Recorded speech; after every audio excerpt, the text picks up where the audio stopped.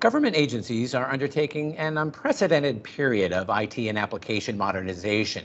Efforts to effectively collect, manage, and analyze vast volumes of data, combined with needing to operate securely in today's multi-cloud operating environment, has placed tremendous challenges on agency officials to manage IT modernization initiatives.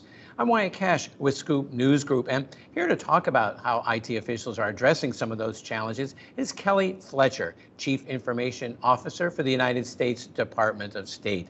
Kelly, thank you so much for joining us. And let me start by asking, what are some of the biggest challenges that you're facing in managing the rising volume of data, while also trying to make data more accessible to a broader range of stakeholders? This is a great question, and this is really where we're spending a lot of our time and energy. The first thing I want to say is the State Department is hungry for technology. We are hungry for data. We are hungry for data analytics. And so this is really, really exciting. So, I think that's step one, right? Is do your users know what they can do with data? Do they want data? And the answer is absolutely. The challenge that we have, quite frankly, is one that I think many agencies face, which is that we have, frankly, decades of technical debt. We have legacy systems, that are not really up to modern standards for sharing data, for making data accessible. The other thing is that the vast, sort of stores of data that we have are in cables. And these cables, they're written globally by folks who have relationships on the ground, all over the world, and they're narratives. So we have this trove of really interesting data, decades of data, but it's in narrative format. And so how do we use the right tools to analyze that data and draw conclusions and sort of learn from it, learn from what we already know? The last thing I want to do here is acknowledge what is happening in the Center for Analytics under the Chief Data Officer for the U.S. Department of State, Matthew Gravis. His team is doing something that I think is exactly the right first steps, which is to find hard problems where data can help us solve them. And they're both in the business domain, right? How are we paying people? How are we doing logistics?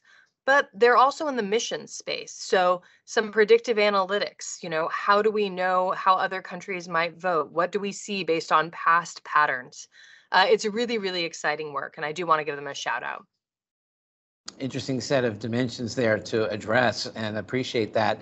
Next, let me ask you, how are you approaching the demands for data to move more freely and dynamically across multiple cloud environments?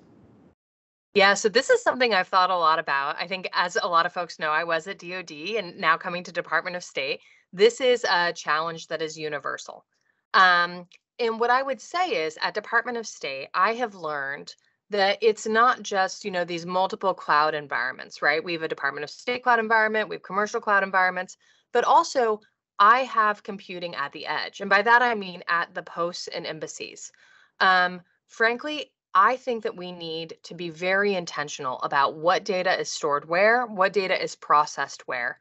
It does not make sense for all of the data that we have to get hoovered into a cloud environment necessarily. So what that means is when I need to aggregate data to make decisions, to understand patterns, I'm going to need to access data from multiple cloud environments. I'm going to need to access data from, Department of State data centers. I'm going to need to access data from the edge or the data that's at post and embassies. So because of that, we are really relying on our network modernization initiative. It offers us microsegmentation to increase our cybersecurity, but then it also offers direct paths to these data sources. Right now, our network is constructed like a lot of folks's are, which is that everything is hoovered back to DC. This can't be how we operate in the future. So that's a big part of it. Thank you so much for explaining that as well. Next, talk to us a little about where are you focusing your efforts to protect the security of all that data moving between various IT systems and from the edge, both internally for your folks and to other entities as you work with other governments around the world. Absolutely. So cybersecurity is my top priority, and where we can, we're coupling cybersecurity with an improved user experience. But cybersecurity is absolutely the thing that we are focused on. Now, first off, I want to say we are employing zero trust. Frankly, this is how we do business today.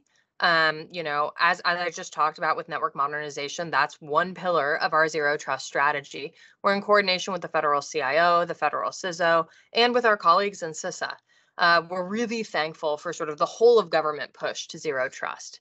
Now, one thing that's a little bit unique about the State Department, and I think you touched on it when you talked about sharing, with our international partners, sharing with the public.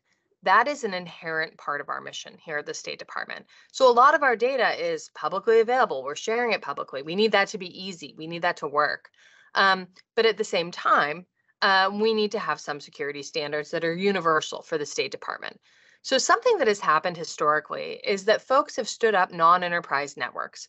And a lot of times those are mainly designed to share information with the public. I understand why those have been stood up, but I'll tell you, they're wildly divergent in compliance with basic cybersecurity standards. Some of them are great, some of them are not. And the problem we have there is that this creates, sort of a rich attack surface. So a place that we're focusing on is pulling these non-enterprise networks into our enterprise network where feasible. We want folks to be able to conduct their mission, but we do need them to have these cybersecurity controls that they can just inherit from the enterprise network. And then in places where we can't pull them into the broader enterprise network, we want to make sure that they're censored. So I want diplomatic security, the men and women with their hands on the keyboards, really actively defending our networks. I want them to know what's happening for all of state data, not just the data that is on my enterprise network. Well, another topic that we're talking to CIOs about is the fact that, technology is changing very rapidly, exponentially in some cases. How are you trying to strike a balance between achieving economies of scale and preserving flexibility and choice as you move forward with IT modernization in light of how rapidly it's all changing? I actually had a conversation about this just last night. So state is a very federated environment. Like I said, we're in, 270 locations, 190 countries all over the world. And we've, many local bureaus as well. And so with this kind of federated IT for emerging technologies, I'm talking generative AI, I'm talking, maybe neural networks, a lot of sort of AI, machine learning type of technologies. We are all working together to figure out what's the realm of the possible? What's the best way to use these? Obviously, there's some bumpers. There's some cybersecurity bumpers. There's some best use policies. But I really want 1,000 flowers to bloom. I want a lot of experimentation. And there are those things that are a little bit more understood, more well understood. How do we do compute and store? In those cases, we're building to enterprise solutions, with cybersecurity especially. So something I'm really focused on is I want IRM, my organization, to build tools for the enterprise to use. So I want consular affairs to host their systems in our environments, and I want them to inherit controls from IRM, from these enterprise tools. So I would say there's different models depending on the stage of technology. And then lastly, Kelly, I'm intrigued to ask about your move from DoD now to the State Department, if you will. How do you view the state of relations more broadly between federal agencies and technology partners these days? Have they gotten stronger and more productive? And what would help unlock greater value in those relationships? So I can say both at DoD and at state, we've had very strong relationships with our industry partners. Whether they're, on site, contractors on site, I consider those folks part of just my team, my daily operational team, or they're building solutions that we are contracting out with them. Something I'm really excited about here at State is the Evolve contract. So Evolve is going to enable sort of department-wide IT purchasing. And what that means is that if I am a vendor and I build something for consular affairs, it's going to be even easier to provide that capability to another bureau, to diplomatic security or to IRM. And I love having sort of this consistency across. We're really focused on engaging with contractors about what is available as a tool that they can consume. Don't build your own identity solution. You can just use what IRM is providing, and please build zero trust into your everything that you're delivering. We need cybersecurity baked in.